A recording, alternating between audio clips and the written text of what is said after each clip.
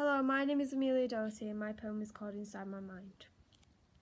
Inside my mind is desert glens, an oasis of my forgotten friends, bounded by sunsets, the dappled rays, sending each thought racing ablaze.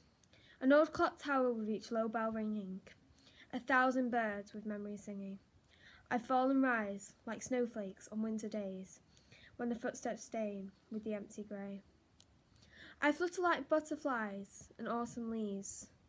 I explore, I conquer, and I believe. I am an untraceable, mysterious story, and I am failures, and I am glory. I record in poetry what makes us human, and what makes us all, and every time I rise, I am sure to fall. I am twilight, a distant darkness illuminated by stars. I am a box, and I am small but filled with meaningful memoirs. But more, I am England, I am Manchester, I am home, and I am surrounded and I am captured and I am alone.